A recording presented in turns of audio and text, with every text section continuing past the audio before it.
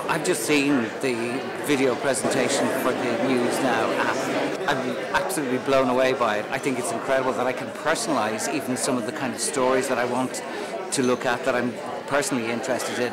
But on a wider basis, I think for me, certainly working in the newsroom on my days off, and when I'm away from things, I'm still a news junkie. I want to see what's happening. I want to keep up to date with what's going on.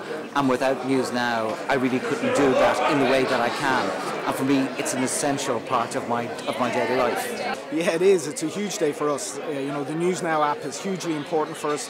1.2 million downloads and huge usage every day. So we're delighted with this. It's a range of new content we're offering. It's a whole new design. We've got personalization features, and it's just a massive improvement. I've been using it myself the last couple of days, and I'm absolutely delighted with it, and I just want to congratulate everyone involved in it. I think when we think about traditional news and news on the hour, and News Now app has completely changed that.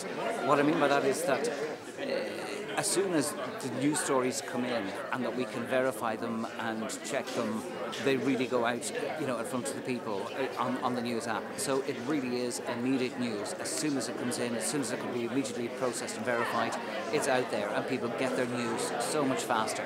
I think it's fantastic.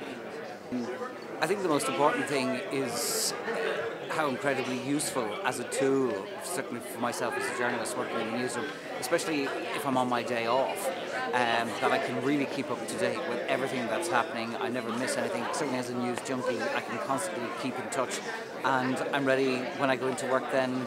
I'm fully informed of all the stories. I think it's an essential part of my daily working life. This is where we need to be.